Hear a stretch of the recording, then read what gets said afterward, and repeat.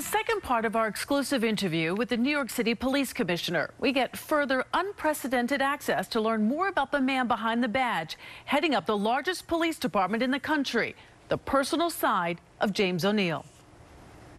That's the Chelsea bombing. What a day to start a new job. Yeah. Didn't really get a chance to breathe.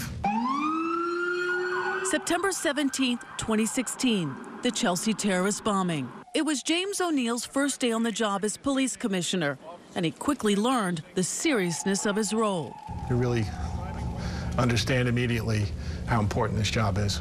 A job that has him up at 4:45 in the morning and walking through the doors of One Police Plaza by 5:30. Hey, John. Commissioner O'Neill is a plain-spoken guy with Irish roots who started out as a traffic cop and whose humble beginnings never left him. This is the original shield. When you're in the commissioner's office, it doesn't take one long to realize what's important to him.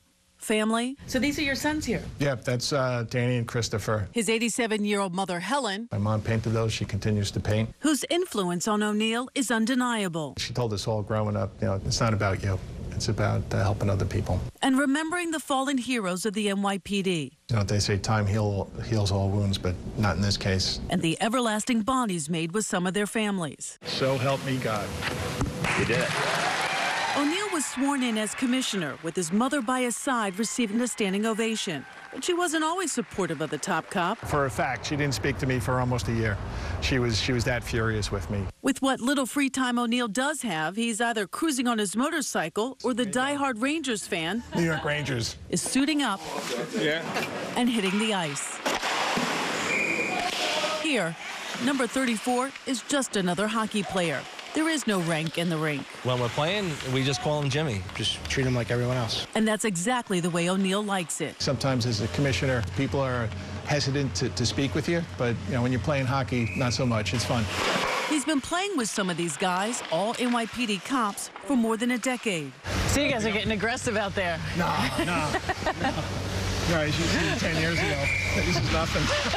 Sometimes you just kick yourself, say, wow, I'm playing with the commissioner, but he's just one of the guys. Good morning, everyone. Long before reaching the heights of police commissioner, life started here on this quiet, modest street in Flatbush, Brooklyn. This is it. This is actually the house that I grew up in. It brings back a lot of great memories. The Donahues, the Donovans, the McIntyres, the Kazickis. Growing up in a working-class, tight-knit Irish Catholic family, where his mother ruled the roost and church on Sundays was a must. So that was my parents' bedroom. That was one of my sisters, and mine was in the back on the left. All we did was play outside here.